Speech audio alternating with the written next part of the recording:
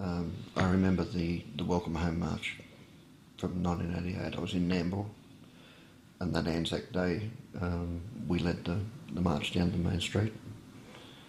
And inside, it was the first march I'd been to in a long time. And people were coming off the footpaths on either side of the street, coming right over to us and applauding and saying, "Good on you, mate," and all this type of stuff. And inside, I was screaming. I almost walked out of the parade. Why now? I came home in 1970. Why couldn't that kind of thing happen then? Not 18 years later. 18 years is too long. The damage has been done. So just them saying, "Oh, we're sorry," or "Welcome home," 18 years later, I didn't put much credence to that at all. I guess we are being looked after better now, and I've even had a guy that was in Malaya, an army guy, when I said that I don't think people have learnt anything from our experience, and he actually berated me for saying that. And he said, "If it wasn't for you guys, we wouldn't know what PTSD was, and we wouldn't have the support basis that we've got now." He said, "I understand it was hard for you guys, but it would have been a lot harder for us if you hadn't have gone through it."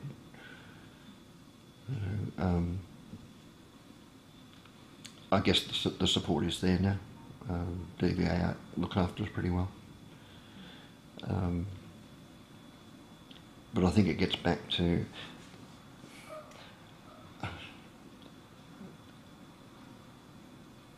too little too late. Yeah.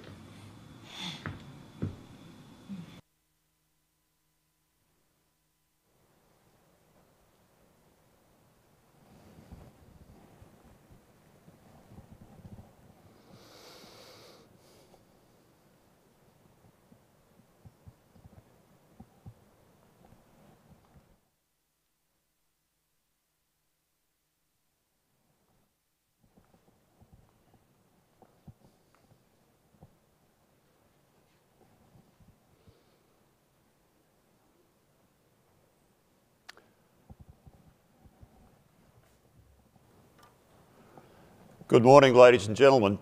My name's Stewart Cameron and I'm your MC for the day. Could I have a show of hands, please, for those who were at dinner last night? All right, so you've all heard the story of the three pigs. We won't repeat that. But perhaps I'll start with a story of four mice. And I think perhaps it'll set the tone for today, actually yesterday as well, and after we leave here into the future. It's a very simple story. A small farmhouse, a farmer and his wife, and in the kitchen, four mice have a fairly cosy environment. It's a symbiotic relationship. And the mice actually have a number of friends on the farm. They've got a chicken friend, they've got a pig friend, and they've got a cow friend. And every now and then when the farmer decides that he'll go and do something to one of those animals so that they can feed themselves, the mice scurry out and say to the chicken, "Make yourself scarce." Or they go a bit further and they go to the pigsty and they say to the pig, "Pig, get out of there, go for a walk." And occasionally they go down to the back paddock and they say to the cow, "Move off the farm for a day or so." And this goes on for some time. And then one morning, there's a knock on the door, and it's the postman. And the farmer's wife brings into the kitchen, onto the kitchen table, a simple brown package. And the mice are peering out from the little hole. And to their great shock, she opens it up to reveal a mousetrap. So the mice are mortified. So they run out to the field, and the first animal they come across is the chicken. And they say to the chicken, "We have a problem." the farmer has bought a mousetrap. Will you help us? And the chicken turns its back, kicks its legs and says, go away, I'm eating, I'm too busy. So next they go to the pigsty and they say to the pig, pig, we have a problem. The farmer has bought a mousetrap. And the pig looks at them and says, I'm sorry, but I'm too busy luxuriating in the mud. Don't annoy me. So they go to the cow. And the cow's grazing on some very nice fresh grass. And the cow turns to them and says, not my problem. So the mice scurry back into the house. Now that night, the farmer sets the trap. Nice little piece of Parmesan. Now the mice have talked about this and they've decided that they will not go anywhere near this trap. But one of them, later that night, is drawn by the odour of the Parmesan. And of course we know what happens. The mouse goes up, triggers the trap, snap, and it's dead. The three remaining mice start wailing, as mice do. And that brings the attention of the farmer's wife, who walks in and sees this dead rodent in the trap. Blood and gore everywhere. And she faints. The farmer comes in, sees his wife on the kitchen floor, picks her up and takes her to bed. The following morning, she really hasn't recovered that well. So he decides to make her some chicken broth. The mice are in the kitchen. They're mourning. They don't go out and warn their friend the chicken as they used to do. And of course we know what happens to the chook. A simple swipe of the axe and the chicken is history. We progress a few days and we come to a point where the wife has not recovered at all. Indeed, she's been admitted to hospital. And the farmer knows that hospital food's not the best, except at Greenslopes. And he decides to make her some bacon sandwiches. Well, you know what happens. The mice are still in mourning. The pig is not warned and the pig is dispatched. We progress a bit further and the wife actually dies. And the farmer decides that he'll have a wake and he'll put on a barbecue.